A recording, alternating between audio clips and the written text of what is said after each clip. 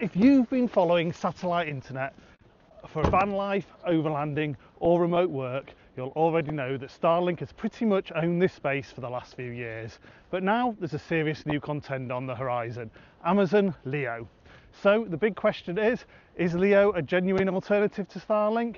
And when might people like us actually be able to use it? Let's take a look at what we know so far. Amazon's satellite internet project, originally launched back in 2019 under the name Project Kuiper, the goal was simple but ambitious: to provide low latency broadband internet using low Earth orbit satellites.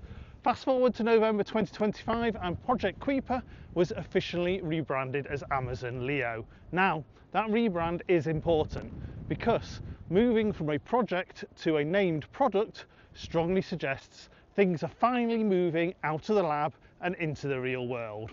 They've definitely got some catching up to do with Starlink, but momentum is clearly building. Right now, in December 2025, Amazon LEO has around 150 satellites in orbit. To put that into context, it's estimated that 578 satellites are needed just to provide a baseline coverage over North America. So 150 satellites is nowhere near full coverage, but it is enough to begin real-world testing, and that's a huge milestone. It also gives us a good indication that coverage will start ramping up fairly quickly from here. Enterprise customers are already using LEO, and this is where things get really interesting.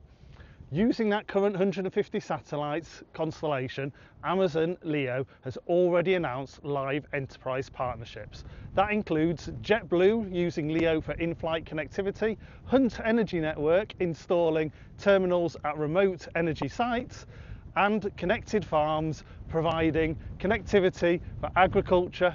The fact that these companies are using the service and Amazon is happy to publicly name them is a very positive sign. Consumer access isn't here yet, but we'll come back to that. Amazon LEO have also announced its hardware lineup, made up of the Ultra, the Pro, and probably most interesting to us, the Nano.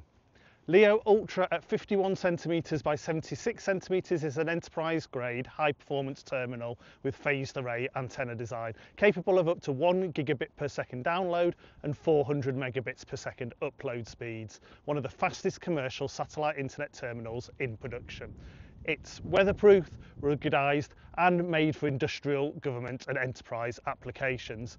This is what's currently being deployed in that private enterprise preview ahead of a broader availability in 2026.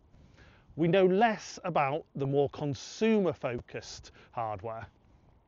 The LEO Pro is a smaller 28 by 28 centimeters, expected to deliver around 400 megabits per second download for residential and small business. It's around the same size as the current Starlink Mini, which is 30 centimeters by 26 centimeters. The LEO Nano, a compact portable phased array antenna at just 18 centimeters by 18 centimeters for what Amazon calls basic broadband access with a maximum speed of 100 megabits per second download, we suspect is aimed at the more portable market, but that top end speed limitation could be an issue for some. What's notable here is that it appears Amazon plans to launch with multiple hardware options from day one, something that it took Starlink quite a while to figure out.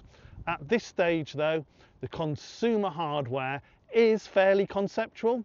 We mainly know size, weight and the expected performance. If we compare the size of the LEO Pro to the Starlink Mini, which has the addition of this neat tripod power bank, which we'll be reviewing in a future video, then they're actually not worlds apart in terms of footprint and capability, which is great news for van lifers and mobile setups. But time will tell if the Nano is expected to be this size, is more of a competitor to the Starlink Mini. Now let's talk timelines, because this is what everyone really wants to know. Amazon LEO already has the necessary approvals in place for both the UK and the EU, which is a big hurdle cleared. Amazon has announced some very ambitious rollout targets. By the end of Q1 2026, full coverage is planned for North America, Canada, Germany and the UK. 26 countries by the end of 2026, 54 countries by the end of 2027, and around 100 countries by the end of 2028. Now, Amazon hasn't been crystal clear on whether this coverage is enterprise only or consumer ready. But if you look at their website and their marketing imagery, it's pretty clear that direct consumer use is a major goal for them. So it's widely expected that consumer availability will follow fairly soon after enterprise rollout in each region. So what don't we know yet? Well, this is where the big unanswered questions come in. Probably the most important one is pricing. We currently have no idea how much the hardware will cost, what the monthly plans will look like. We don't know what LEO will offer when it comes to flexible tariffs like Starlink, and will there be a low-cost standby mode? How easy will it be to roam between regions? And for use on the road, we also don't know the power consumption, the Wi-Fi standards, the connectivity options, or what accessories are going to be available for mobile and van installs, which are all crucial details and all still unknown. Starlink has a multi-year head start and is already working on its next generation satellite constellation. So the big question remains, can Amazon LEO actually catch up? Well, with Amazon's resources and an aggressive rollout plan, it's definitely possible, but there's still a long way to go. For now, Amazon LEO is shaping up to be the first truly credible alternative to Starlink. There's still a lot we don't know, but over the next 12 to 18 months, we expect a lot more information to drop. And you can be sure that we'll be keeping our finger on the pulse, our ear to the ground, and our eyes to the stars.